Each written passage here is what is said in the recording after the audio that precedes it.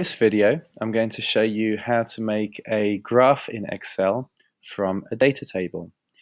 Now, this is a data table that I've created. I have another video that you can see how this is created if you want. It's called Creating a Data Table in Excel. Now, you can see on the left, I've got the values of my independent variable. Then here, I've got all the raw data. Then I've got the values of the mean and then the values for the standard deviation. Now, for creating a table, I'm not actually going to use the raw data. I'm just going to use the values of the independent variable, the values of the mean, and eventually the values of the standard deviation in order to create error bars. So to make a table, to make a graph, I'm going to highlight the values of my independent variable. Then I'm going to, whilst it's on an Apple computer, I push the Command key. On a PC, I would push the Control key.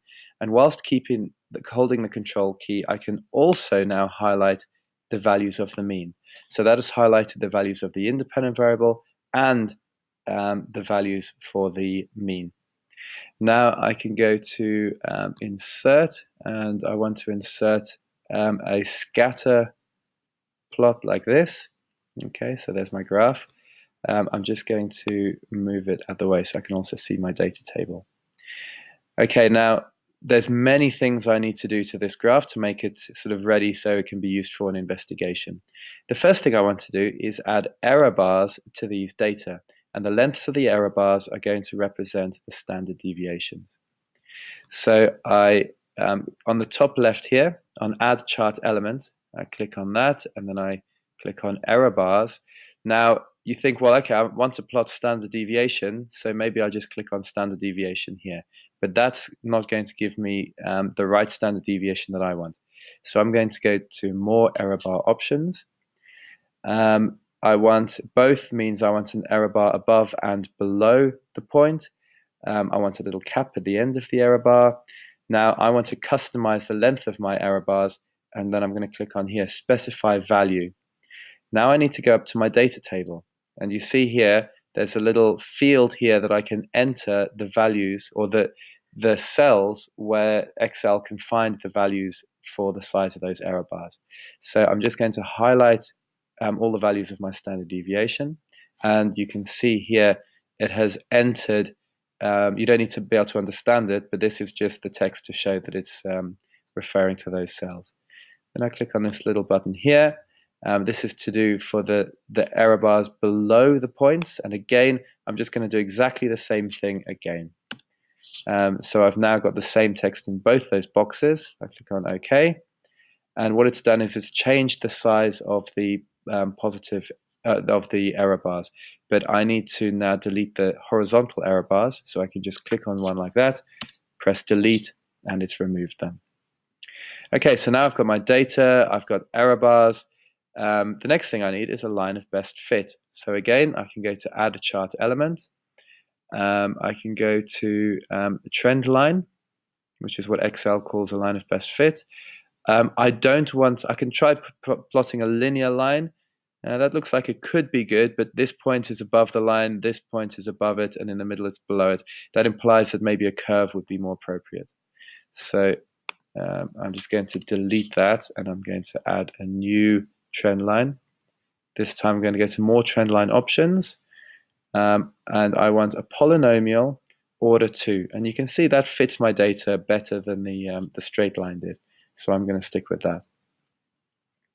I may want to make a few little changes to my trend line. For example, instead of it being blue, I want it to be black, because it'll come out better if I print it in black and white. I can also say, well, I don't want it to be dashed, I just want it to be a solid line. Okay, now that's a bit easier to read. Now, a few other things is my x-axis here is going up to 1.2, whereas my data only goes up to 1.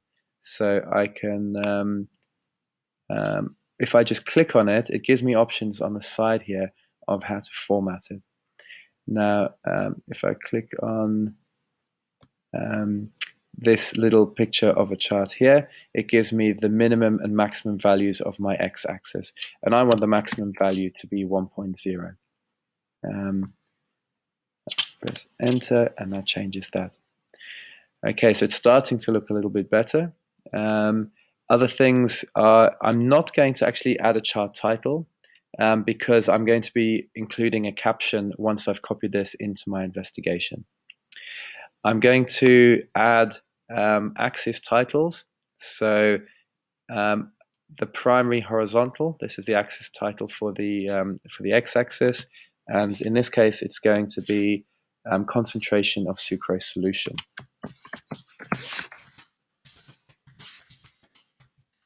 And I always need to give the units, in this case big M for molarity. Okay. And I also want to include a Y axis title, and this is the percentage or change in mass, and this is the units are going to be percent. Okay. Some things that are often good to do is just change the size of fonts. In this case, it's font size 9. I could try 12. It just makes it a little bit easier to read. And if I click on the graph in general, I can change the font size for all the text. Now it makes it a little bit easier to read. Okay, the 0.8 and the 1 are a bit more difficult. One last thing I'm going to do is I'm going to change the grid. Although I've got these vertical and horizontal lines here, I want it to be a little bit, I want there to be more. I'm just trying to find how to do that in a new version of Excel. Chart design.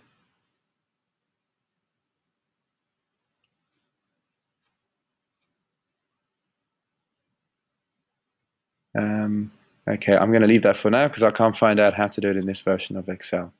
But at least for now, my graph is ready. I can just copy that and paste it into my investigation. Okay, thank you.